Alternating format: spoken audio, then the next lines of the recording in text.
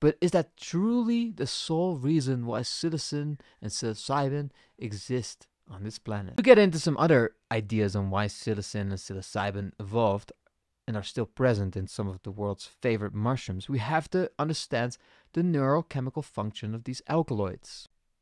When consumed, psilocybin is rapidly metabolized in the liver and turns into psilocin.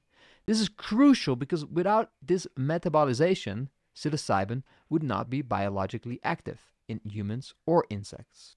We often refer to psilocybin mushrooms instead of psilocin mushrooms because it's a lot more stable of a molecule.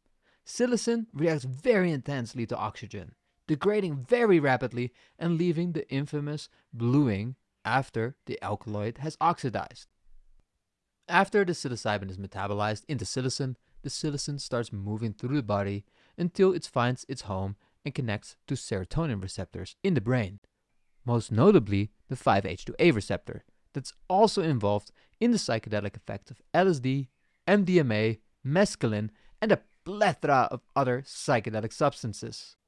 When a substance binds to this receptor or similar receptors present in the nervous system of other mammals, reptiles, fish, insects, and arachnids, they produce the infamous psychedelic state.